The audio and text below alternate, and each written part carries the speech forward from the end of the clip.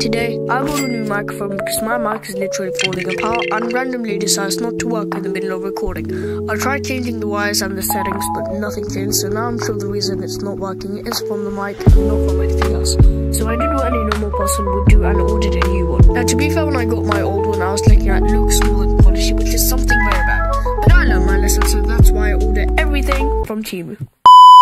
Anyways, I think my microphone just arrived, so let's go unbox it. Okay, I was trying to do some kind of professional ASMR unboxing, and also the shadow got in the way from changing the green screen to another color. I don't know, but like, come on, it's my first time. And also I had no clue how to unbox it, but it turned out the opening was from the bottom. Who makes the opening from the bottom?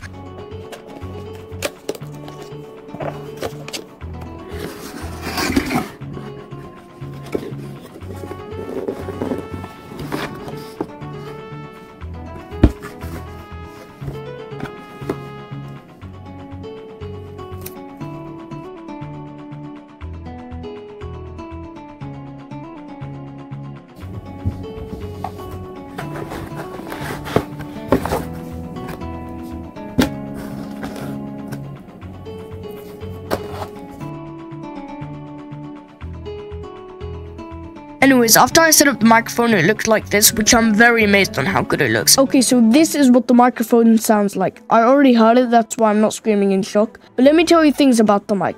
The Fifine K669B USB microphone is capable of capturing your voice with clarity. It's perfect for making your voice sound professional in broadcast, streams, or recordings, and offers a simple USB plug and play setup for hassle-free use. Now, the lights on this thing are incredible and really matches my setup, just like you saw, and it makes it clear whether it's muted or not. So now when I'm going to record a video or go live, I won't be muted by accident.